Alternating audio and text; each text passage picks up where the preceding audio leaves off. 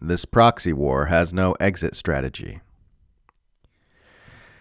The International Committee for the Democratic Socialists of America has released a statement opposing the U.S. government's ongoing proxy war in Ukraine, saying the billions being funneled into the military-industrial complex at a time when ordinary Americans are struggling to pay for housing, groceries, and fuel is a slap in the face for working people.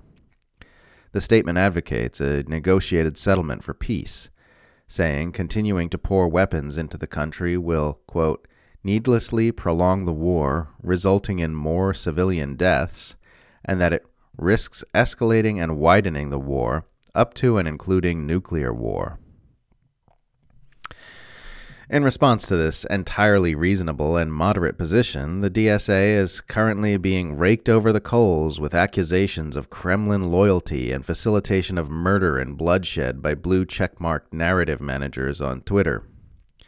This is because the only acceptable positions for anyone of significant influence to have about this war range from supporting continuing current proxy warfare operations to initiating a direct hot war between NATO and Russia.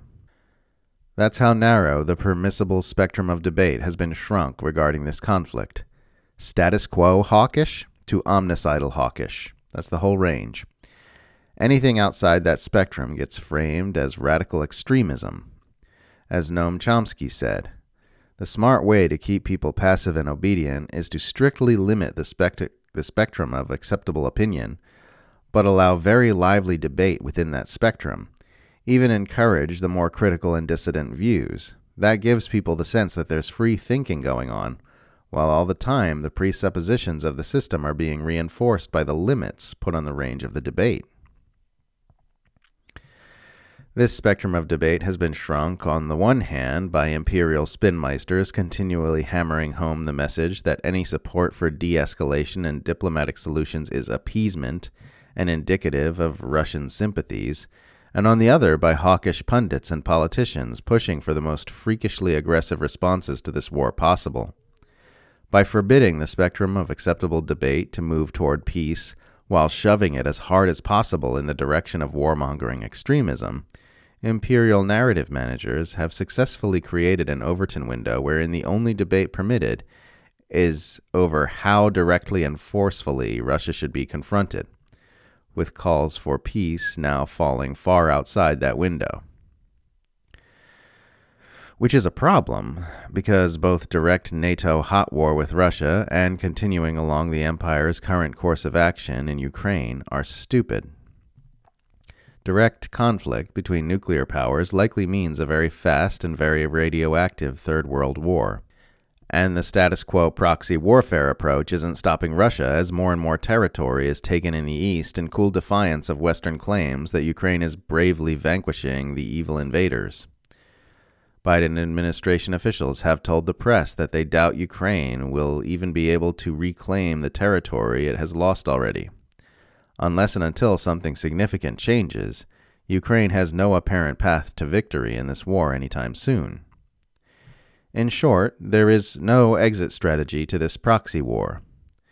There are no plans in place to deliver Putin a swift defeat, and the Biden administration remains steadfastly dismissive of even the slightest gestures toward diplomacy with Moscow. Boris Johnson has reportedly been buzzing around admonishing Ukraine's President Zelensky, France's President Macron, and who knows who else not to work toward peace in Ukraine. The road to ending this war quickly by either winning it or negotiating a peace settlement have both been bolted shut, all but guaranteeing a long and bloody slog. Which, as it turns out, suits Washington just fine. Biden administration officials have stated that the goal is to use the Ukraine war to weaken Russia, and the U.S. already has an established pattern of working to draw Moscow into costly military quagmires, as we saw in both Afghanistan and Syria. Continuing to pour weapons and military intelligence into Ukraine while working to cut Russia off from the world stands no chance of ending the war in a timely manner, but it does stand a pretty good chance of bleeding and weakening Moscow. And since this is the course of action that has been taken by the empire, we can only assume that this is its desired outcome, not victory, not peace, but a long and grueling war. One of the major recurring criticisms of the Iraq invasion was that Bush rushed into it without an exit strategy, without a plan for ending the war once it had been started. This proxy war with Russia not only lacks a strategy for ending the war, it apparently consists entirely of strategies for not ending the war. No exit strategy is the strategy. Whenever you point out the insanity of this approach, you'll get useful idiots of the empire objecting that by criticizing U.S. proxy warfare and supporting a negotiated settlement, you are guilty of appeasement, and exactly the same as Neville Chamberlain, because the only argument empire apologists ever have is to compare every U.S. targeted government to Nazi Germany. According to these propaganda-addled empire automatons, having the story of not compromising with Putin, Hitler, and not committing the sin of appeasement is worth sacrificing everyone in the entire nation of Ukraine for.